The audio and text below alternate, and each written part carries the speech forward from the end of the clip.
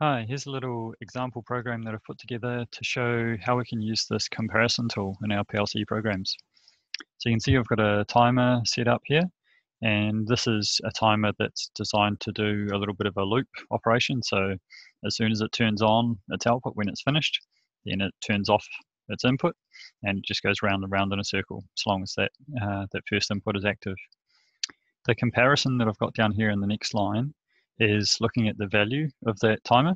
So as the simulation's running, or if you're running on a real PLC, you'll see another number come up inside the box here, which is the actual value of the timer that's changing sort of as it goes every second. So the comparison lets you check how far through that process you are, and you can turn on an output or do anything else that you like when you get to a certain point. We can do a similar thing with a counter. So I've just set up this counter with a couple of inputs in here, and down the bottom you can see I've got the comparison instruction there with the counter as well. So I'll just run the simulator and we can test out how these things are working.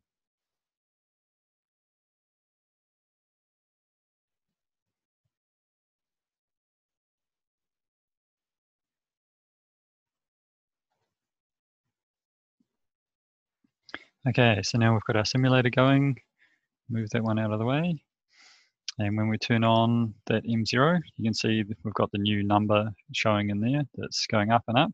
And our comparison here is waiting until it gets higher than number 7. There it goes. And then the output turns on. So if you want to, you can rewind and watch that bit again, but it's going to happen again in another few seconds. 4, 5, 6, 7, it doesn't go on. 8, it does go on. So that's because we've used a greater than comparison in here.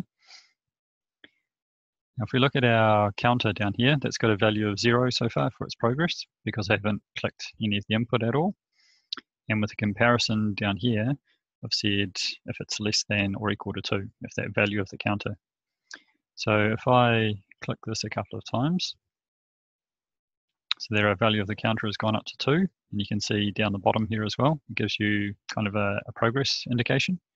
And because I've used the less than and equal to comparison, then the output is still active. We'll go one more. Then we've got a value of 3 in the counter, and it tries to say down here if 3 is less than or equal to 2. And yeah, obviously it's not. So that one then turns off the output. So still with this counter, you can keep going. It's got a preset of 10.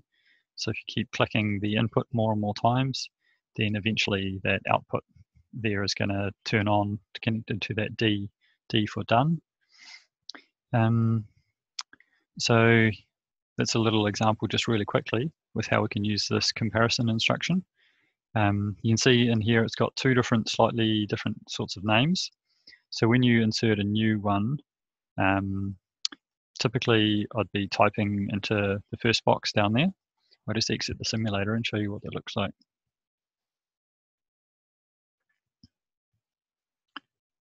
So if we make a new rung underneath, and here's our comparison block. So you can see this one's got 2 spaces here that you can type things into. So I'd recommend using this one that says comparison/operation expression. So the expression part is where you're referring to the address of the timer or counter. So that's going to be percentage if it's TM for timer, number 0, or if you've got number 1, number 2, number 3, whatever you're working with. And just be careful that you do use the number 0 instead of the letter O. It's pretty easy to mix those ones up, unfortunately.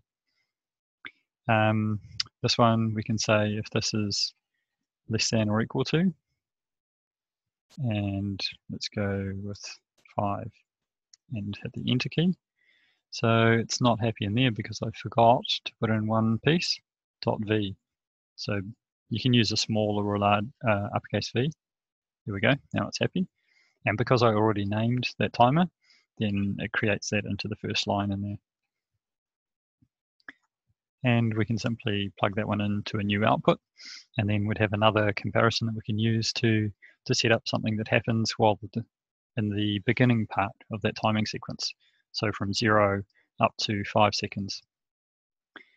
One thing to watch out for with the timers is in here with the configuration, we've got 1 second as our step and 12 was our preset. So those two combined obviously make 12 seconds in total.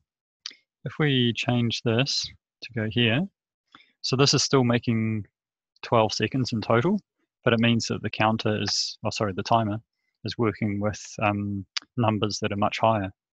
So if we did have our timer configured that way, then our comparisons don't actually use real values of seconds. They just use the same type of numbers that the timer itself is using. So we'd have to make that 70 to be equivalent to 7 seconds. So something to watch out for as you're doing some practice with these ones. But hopefully this quick little video helps you and you can rewind and build these programs yourself to test them out. See you next time.